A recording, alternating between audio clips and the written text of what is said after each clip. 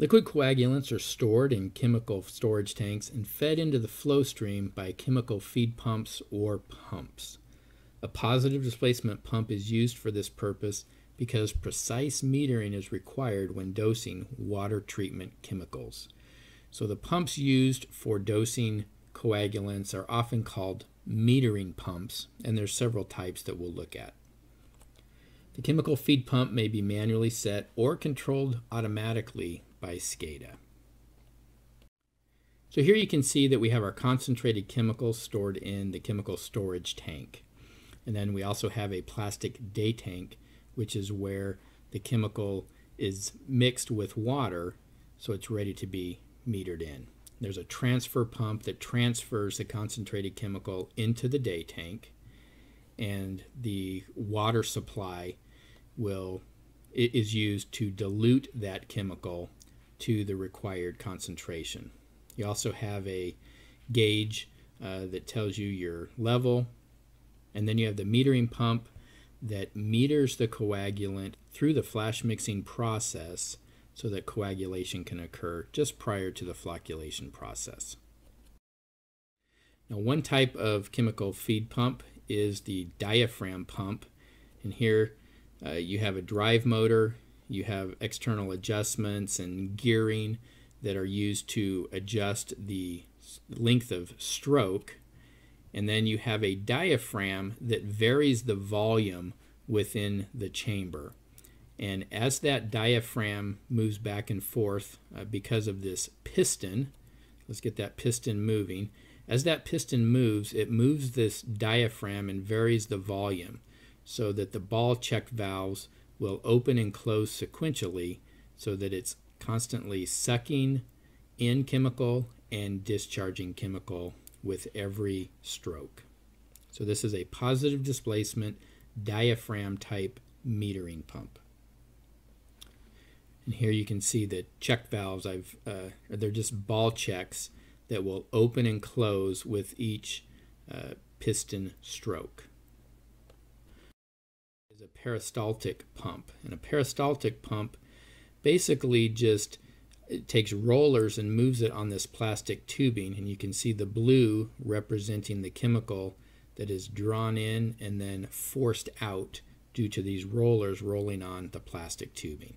This is a very inexpensive type of pump that's very effective and very accurate, but the downside of a peristaltic pump is that these flexible tubes have to regularly be replaced. So there's a little higher maintenance on a peristaltic pump than you have with the diaphragm pump.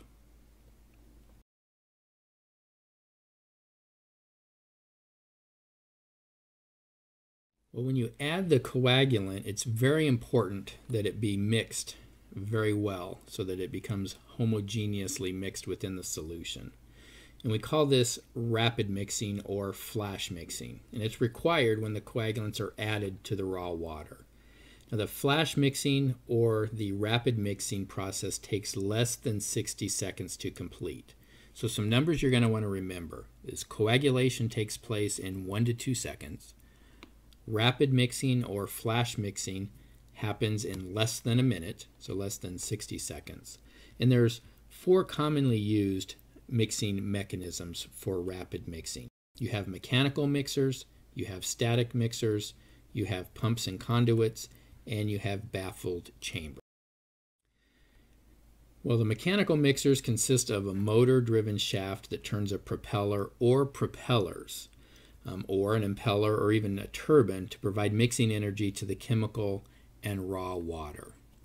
And they're placed either in a small chamber where the coagulant is added to the raw water, or they're installed directly into a pipeline, and those are called inline mixers. Now, mechanical mixers are used because they're very easy to control, and that's something you'll want to remember. Mechanical mixers, they're easy to control the mixing energy, and that's why they're commonly used. Well, here we have a single blade mechanical mixer, and as we feed coagulant in, we'll get the coagulant going, it basically feeds right into this propeller and gets mixed with the water. So we can see that the coagulant gets fed right at the point of mixing so that it becomes homogeneously mixed, and then the coagulation can take place. Another type is the multi-blade mechanical mixer, which is the same principle as the single blade, it's just there's multiple blades. So as we add the coagulant, you have perhaps more violent mixing. And again, thorough mixing is very important to the coagulation and flocculation process. If you have inadequate flash mixing, you're going to have poor coagulation and flocculation.